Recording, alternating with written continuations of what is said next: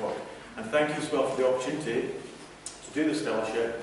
And I also want to, at the start, take the opportunity to thank a lot of the people who you don't see on these videos and up front who make these things happen. It's been a great experience being a part of the Carson Centre, and not just the fellows. It's made that the experience that I'm really valuing right now. Okay, so I'm going to talk just now about community low carbon transitions, and I am here during my fellowship to write my first book around the way community values, it uses and relates to the environment. Over about 10 years now of career, I've collected over 20 of these examples, different types of communities, and in different ways in which they do these things relating towards the environment. I'm going to try to get through 3 of them today. So it's very partial. I mean, these are very small scale particular examples, and I'm only choosing 3 of what I've been experiencing in the last 10 years as a researcher. And then at the end I'm going to try to weave together some discerning patterns that I can find from these examples. Okay, so I'm going to dive in and start with community number 1. It's 2008, you live in this street, which is in Edinburgh in Scotland. You're getting increasingly concerned about the environment and the global challenges that are facing not just you, your street, your children's future, but the world at large. You decide to do something about these challenges. You have conversations with neighbours, you get together and think, we need to act, we need to do something, as a participant told me. So, you start by putting posters up and saying, anyone who's interested in environmental issues, meet at this pub on this occasion, and let's just see what happens. And so they met, the meeting went very well, and so they decided that they would start showing environmental films and reading collectively environmentally informed books. So they started to do this, and then they wanted to do something, get involved, start taking actions. There was a piece of vacant land which was owned by the hospital nearby, and so they started their own community garden.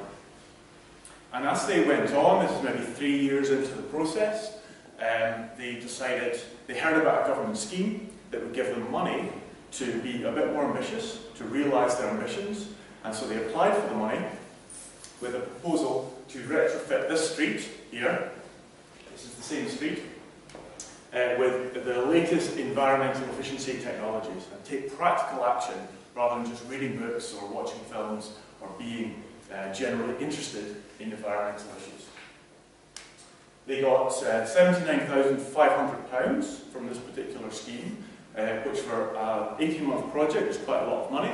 They were able to hire 2 full-time staff workers and had a rolling programme of interns, which the max was about 6 interns. The scheme was very successful, and it was successful on the terms of the report they put back to this funding scheme. So this is the data. Very difficult to measure the carbon savings from different behavioural change or technologies that you've installed measures. So they have a lower and a higher estimate.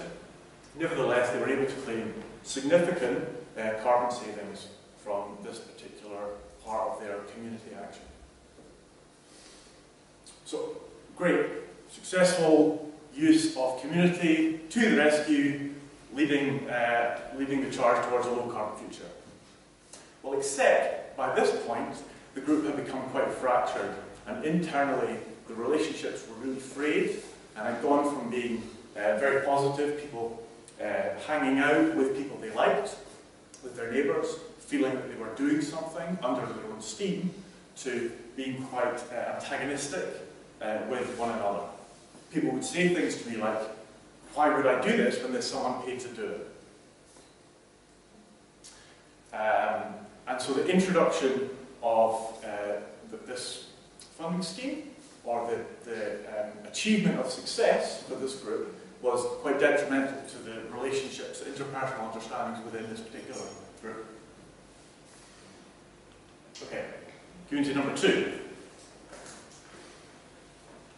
Imagine you live here. This is a different neighbourhood, but again in Edinburgh in Scotland. And you are concerned, or you and a number of your fellow neighbourhood residents get concerned that there's a proposal to put a new superstore right next, in your neighbourhood, right next to your local high street, which is a lot of local shops and suppliers. So initially, this started as a community action, very much focused on economic concerns rather than environmental concerns. So again, very similar to the first group, they would tool themselves up. They would read, they would learn, and they would meet together through the process of learning what they could do to achieve their particular aims and objectives. The kind of reports they're reading at this time were things like the New Economics Foundation's Lunchtime Britain report, or George Monbiot's Captive State, the Corporate Takeover of Britain. They had to learn quite a lot about the planning process, so the ways in which they could stop this supermarket being built was to lobby the council to refuse planning permission for this superstore. And they were successful. So again, another successful use of community meeting the demands of local people. They were able to stop planning permission being granted for this superstore. And they branded themselves very well with bags such as this, where people go around and say, I'm a local shopper, I go down the high street, I use the local shops. But what did they do now? They found out they quite enjoyed meeting the people who were in this campaign with them. They had made new friends. They enjoyed being with people who they would said, it's a bit like swimming with the tide. There was an easiness to the relationships. That the whole community was brought together for a common purpose, which was now no longer there. They had succeeded, so what did they do next? So they adopted what at the time was quite a popular model of community-based activism, which is called the Transition Town Movement. I'm not going to talk about them, but as was mentioned in the introduction, this is a model that I can explore or explain in the questions. And this focused not only on the relocalization of economic relationships, which is their initial concern with this group, but also doing something in the face of global environmental challenges. And so they put together, this group was in need of something else to keep the community together, to coalesce around, and they put together this proposal to have this wind turbine here, which is about a picture of it, which would have been Scotland's first ever urban community-owned wind turbine. On the seafront, next to sewage works. So land was perfect, what's not to like? But again, the problems with the planning process, the skills that they learned from dealing with the planning process with the supermarket, it was not as simple as that, and you could throw spanners in the works, which other people did. And so the planning was refused. They then shifted focus towards putting solar panels on the roofs of the local municipally owned bus company, which is nearby. Again, that didn't work for various reasons. The key point in this picture is the top left corner here. I don't know if you can quite read it, but it's a predicted view, because this turbine was never actually built. It didn't work out. But again, the community needed something to coalesce around and kept shifting focus, even migrating from economic to environmental concerns, shifting from where this particular renewable energy project would be built. And eventually they settled on this plot of land up here, which, for any of you who's not a geographer, this is not an urban environment. There's trees there and then some kind of heather land. And it's very far from where this community initially was formed and forged in a suburb of Edinburgh. And so the wind turbine is actually here, south of Inverness, about halfway across Scotland. According to this map, it's 257 kilometres away. So for me this is fascinating conceptually what this is doing about the displacement of community activity, and especially as a geographer, the core themes of space, place, scale, and what's happening here about community action. Okay. Community number 3.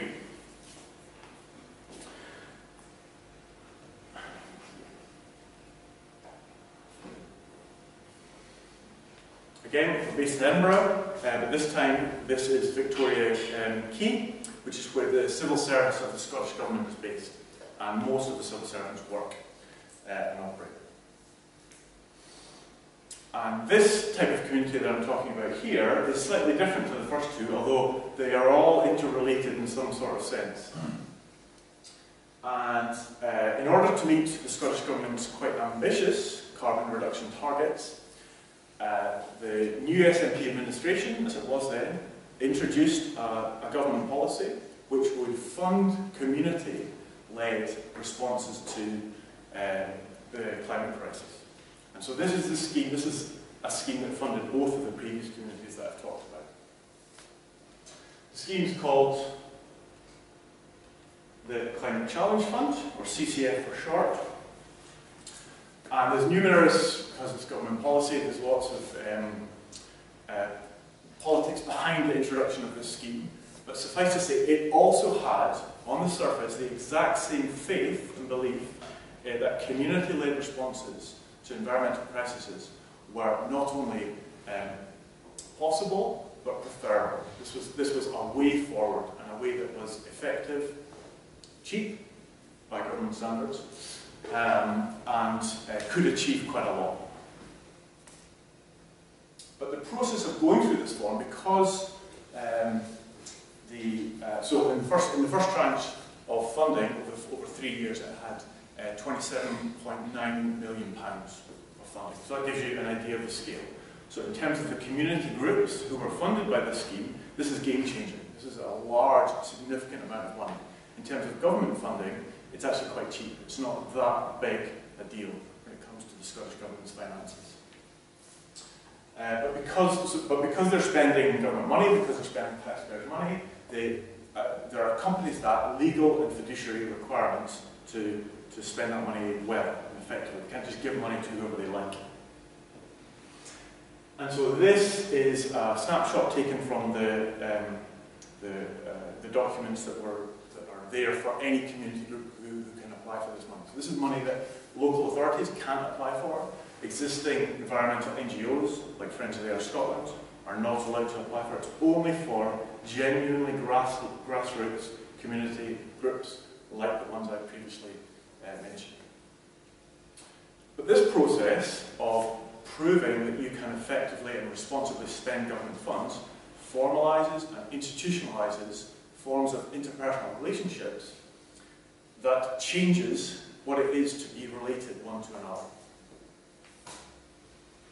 But it's neutral as possible. And also, because you're spending government money, you need to demonstrate that you are doing that effectively. And so this is an extreme example, but this is a genuine example of how the groups had to report on their the bang for their buck. How much carbon have they saved per pound of funding received? Now, there's a lot of intelligence in the room. I don't know how many people could do this quite easily, but this is there's a justice issue about who can and cannot apply and get access to this money, even though in principle it's open to everyone. And crucially, there's the demonstration requirements, that not only are you going to do what you said you were going to do, but to demonstrate that you've done what you said you were going to do. And it's the demonstration requirements that changes your relationship to the task, the activity that you wanted to carry out. And of course, because to do that in a document, it's easier to find a number like kilowatt hours that you have that you've lowered in terms of the energy efficiency of the building, say in the first example we talked about, or the classic example is the carbon footprint, carbon measurements. Okay. So those are three vignettes, three stories of three different ways in which communities use to pursue low carbon transition, pursue a more positive environmental future. What can we discern? What are the patterns that are there that lie beneath these examples? Community is not a simple thing. It's used in quite an everyday sense, but the community is plural in the sense that there are multiple different forms of community that are used in this regard. But communities are also multiple, so even from within it, one particular view or vision of that is not unified, is not necessarily the same. And there is also, to community, something of a beguiling quality. That you're never quite able to grasp exactly what is going on there when you think about collective subjectivity. What it is, this form of togetherness that goes under the name community, what exactly is going on there, has a real beguiling quality. And so that's really interesting when it is used in quite an objective and formalised, institutionalised way in documents like community policy. So one of my arguments is that community policy counterproductively uses and degrades community action. On the surface, they are using exactly the same terminology, there's exactly the same belief in the power of community. But what they mean by that, in terms of how it's used, how community is used, has quite different outcomes and consequences. And so this is an important realization to hold on to, I think, for me. And what I want to build towards is a theory of what I'm calling crowding out community. So the crowding out theory, very basically, is that intrinsic motivators for action, such as belonging to a community, such as feeling passionately that we need to do something on environmental issues, are crowded out through instrumental forms of reasoning, such as demonstration requirements like a number. Okay? And so that's a kind of reasonable take, I think, on what's going on here, that community policy is crowding out community action. The more interesting question for me is how. And I think it's been through in 4 ways, and I will end on these 4 ways. The first is through meaning. By fixing meaning, by introducing a sense of fixity to what this phenomenal interpersonal understanding is, this beguiling quality to community, we are taking away something of community's on the move, lived, embodied quality. The second is through visibility.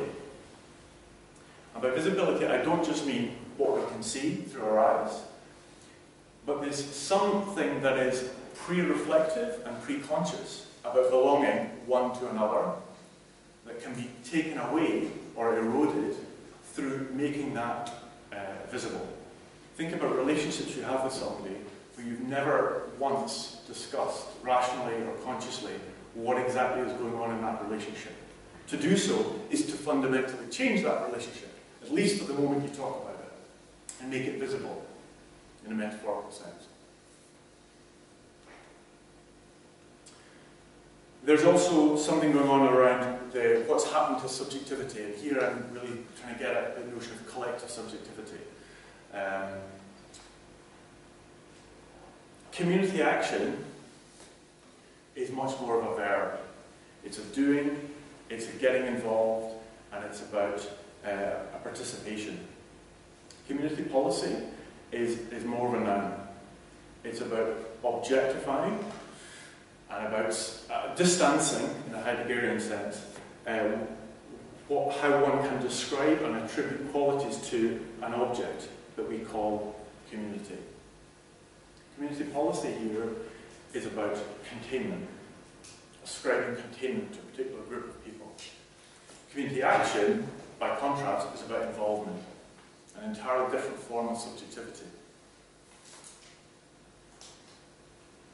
And lastly, and this is not as it's hardly the hot take on this matter, but there's something about the way in which numbers are used throughout each of the processes I've described, which crowds out a lot of the community. Now, my argument is not to say, okay, community action good, community policy bad. It is rather to say both, on the surface, ostensibly, want the same thing. How can we bring these two into a more healthy conversation with one another to help both achieve the aims that they wish to? My argument is not that community policy is inherently coercive, but rather it is counterproductive to the aims of facilitating community action to achieve the environmental challenges that we face. Thanks. much.